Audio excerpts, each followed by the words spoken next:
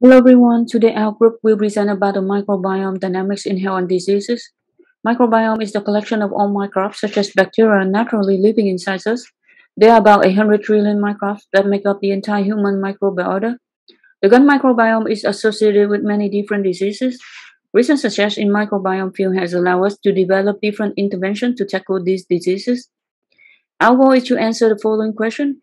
Can we accurately predict whether an infant develops type 1 diabetes based on the changes in their microbiome?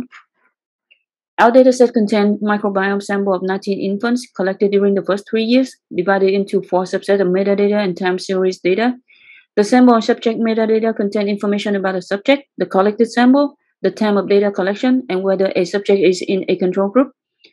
The abundance data contain time series data of this sample broken down by taxonomy. And lastly, the abundance metadata include information such as delivery route and gender. Next, Patrick will go over our EDA. Thanks, Janice. We first looked at the profile of the subjects for the non-microbiome data and found that they were well controlled with respect to gender, HLA risk, delivery route, and country of origin. For the microbiome data, there was a median of 6 observations per subject, ranging from about day 250 to around day 1000. Focusing on the last observations, there were 3 predominant phyla. Each phyla is known to perform different physiological functions, such as the metabolism of carbs and the digestion of animal proteins. The data suggests an interrelationship between the 2 most prevalent phyla. As the number of Firmicutes increases, the number of Bacteroidetes decreases. There also looks to be a change in the profile of the microbiome, with a sharp increase in Firmicutes and only a change gradually in Bacteroidetes. The higher FB ratio for the control suggests this lowers the odds of having type 1 diabetes. Similarly, the Shannon index shows that the case group has more instances of lower diversity, which is consistent with other studies. For a baseline model, we made a fully connected neural network on the metadata with 5 dense layers, a dropout layer, and L2 regularization with a sigmoid output. Over 100 epochs, we achieved a test accuracy of 75%. I'll now turn it over to Terry to show our advanced modeling results. Thank you, Patrick. Using the metadata of the inference and the serial data in each microbiome measurement over time, we built a better model using recurrent neural network, RNN.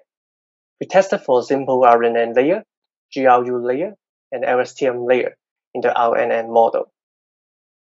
Here's the architecture for the benchmark models. We started with 2 input layers for the static and serial data. After masking the serial data, we pass them to 2 RNN layers with 256 units. Then, the output of the last RNN layer is concatenated with the static input, and they are parsed to a dense layer with L2 regularization on the kernel and bias. The dense layer uses sigmoid as the activation function, and we use binary cross entropy as the loss function, and atom as the optimizer. In the testing set, the model with simple RNN layer obtained a testing accuracy of 50% only. It predicted all infants as having type 1 diabetes in the test set. The models using GRU and LSTM achieved a testing accuracy of 100%.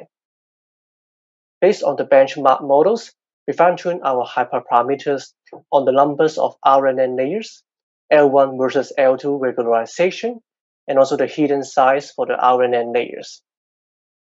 First, we tried 1 versus 2 versus 3 RNN layers while keeping other hyperparameters fixed. In simple RNN model, 1 layer is the best in terms of the highest testing accuracy and the lowest testing loss.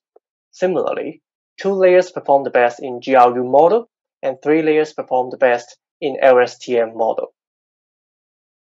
Next, we tested for L1 versus L2 regularization on the dense layer after concatenation.